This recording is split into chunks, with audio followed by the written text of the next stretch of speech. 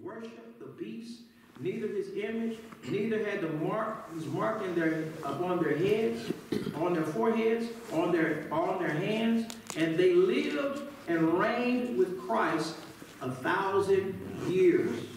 Now, I want you to understand something. There are parts to the first resurrection.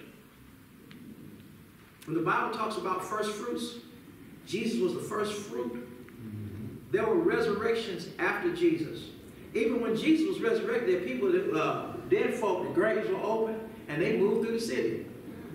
Wouldn't that be something? See some dead folk that you know? Hey, I thought you was gone. Look what God can do. Amen. So God is going to raise up those that qualify for first fruits. Now, that ain't everybody. Again, everybody is not part of the church. Everybody is not part of the body of Christ. Now, I know this is going to be controversial. There are going to be some other people that you're going to say, how'd they make it? There's more than a bride and a groom at a wedding. Yes. There's guests. There's relatives. They all didn't do the same thing, and they all don't have the same name. But they're there. They just are not the bride and the groom. This is why you can't be so quick on judging what God's going to do to other people, because it's what God's going to do. It's not what you're going to do. You got to let God be God.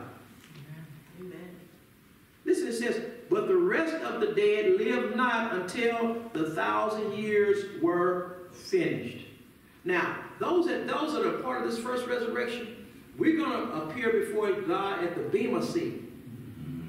That's where God judges us. Now, when he judges us, it's kind of like the Olympics. Okay? Yeah. It ain't judgment to damnation. This is like the Olympics. You're going to get rewards and awards. Now, understand, there's some folk they're going to get competed. Also ran.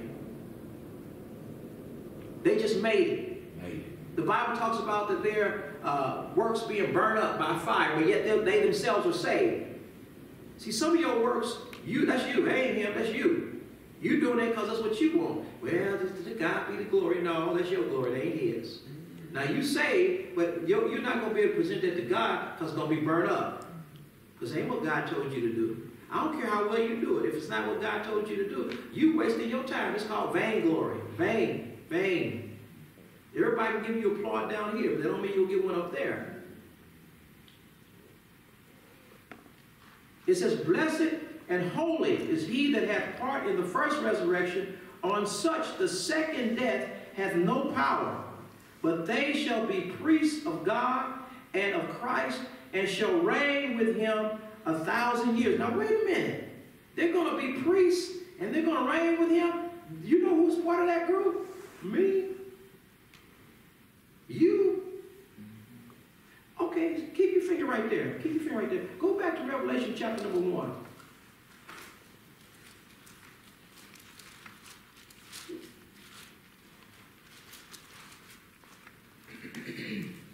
Now, look at Revelation chapter 1 and verse number 6. It says, and hath made what? Kings. Wait a minute, who's he talking to? This is the church. This is the church. And hath made us kings and what? Priests. And priests unto God. This is the church. Now, again, this is not Israel. This is the church. There's a difference between Israel, and this is where you wish you had more time to have a Bible study. This is the difference between Israel and the church. In Israel, in the Old Testament, Israel is likened unto a harlot. He divorced her. She's a whore. Now, that don't mean he don't love her. But he calls her a harlot. Now, and he divorced her. Now, there is a rule that a priest can't marry a divorced woman.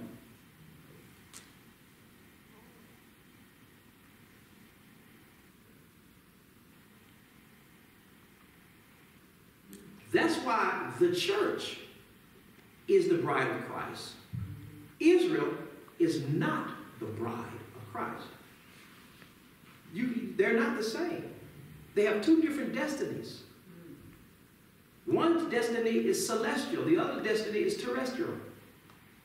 Now, for these folk running around here talking about, yeah, I'm going to be the head, not the tail. No, you're not. No, you're not. He was talking to Israel as the head of the nations. The Gentiles will not be the head of the nations. Israel will be the head of the nations, and God will rule from Jerusalem. Israel will be the head, not the tail.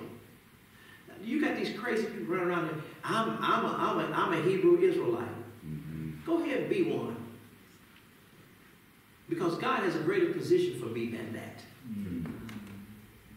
I'm the bride. I'm going to be part of the bride of Christ. You're. See, the church is not considered a divorcee. She ain't perfect, but she ain't no harlot. Amen. He's going to cover the church with his righteousness. I know you ain't heard this a lot, right? Okay. That don't mean it ain't in it because you ain't heard it. Good. All right, let me finish reading this in 6. And he hath made us kings and priests, and God and his Father, to him be glory and dominion forever and ever. Amen. So he has made us kings and he has made us priests. So you ought to thank God for that.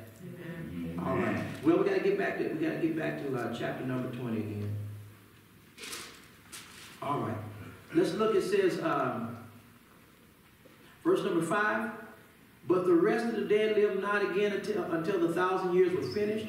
And this is the first resurrection. This is the end of the first resurrection. The first resurrection began with Jesus, and it ends right here. It says, blessed and holy is he that hath part in the first resurrection. On such the second death hath no power.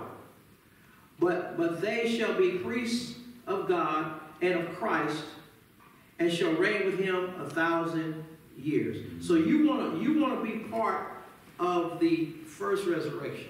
See, that's why in St. John chapter 3, when he told Nicodemus, you have to be born again. If you're born twice, you die once. If you're born once, you die twice. That's a good enough reason to tell somebody why they must be born again. Okay? Now, for people, we live in a day when people are talking about, the way I am. Everybody will talk about how they are. It doesn't matter how you are. There's certain things, I guess we can deal with this for a moment. We're going to have to deal with chapter 21 next time, okay? And part of chapter 20. Okay. Unless y'all just want me to just rush through it. Okay, thank you. So there's a lot of people say, I was born this way. Okay. Now, there are some people, now listen to what I'm saying. There are some people that were born with a predisposition for alcoholism. Runs in the family. There are people that were born with a violent predisposition. It runs in the family. There are people that are born with a mental predisposition. It runs in the family. There are people that have a gay spirit running around in the family. Okay? So, I'm not going to argue with you the fact that you might have been born this way. You might have been born with a predisposition. But this is why Jesus said you must be born again. Because when we are the children of Adam, we have a fallen nature. Yeah. Now, your nature may not be like mine. That's right. Born with it. I might like women, you might like men. You might like Jack, I might like Hennessy. Really, I ain't tasting neither one. But I'm just saying, you have something. Yeah. Everybody has something. This is why Jesus came, to save that which was lost. Must be born again. So So what you have to do is it's a two-phase process. First, you have to make Jesus your Savior. Yes. You have to accept him as your Savior. You have to accept him as your Savior. Then after you accept him as your Savior, you have to make Jesus Lord. Yes. Now, if you make him your Savior and don't receive him as Lord, you're still going to be as lost as somebody that never accepted him as their Savior. The Bible said, he that believeth, that word believeth in the Greek, don't stop. It means believing, believing, believing. Keep on believing, believing, believing, believing. That's not a one point in time believing. See, preachers got people thinking that you believe one day, one time, you good, don't worry about nothing else. Go on out and do what you're going to do. Because you believe on him. No. That believing is a continual believing. It don't stop. Does this make sense? Yes. Okay. Well, verse number 7 takes us into the period where Satan is loosed. And so I'm going to stop there, because what I would like to do is take a intermission right here and go back and show you what's going to go on during the millennial. During that millennial reign, there's some things that are going to be reset. The lion going to lay down with the lamb. Kids playing with the snakes. Don't come my way with it, but they're going to be able to do that. And it appears that those that are saved won't die. Not during the millennium. But there'll be some sinners. And if they die at age 100, they're going to say, oh, he died so young. Wouldn't it be something to die at age 100? So he died so young. Now, it's not. Now, a lot of people say, well, that's not going to be any unrighteousness. Oh, yes, they will. He's going to rule with a rod. That means he's going to have strict enforcement. See, because you have there are going to be some people that are in the millennium that still have a fallen nature. There will be people that made it out of the tribulation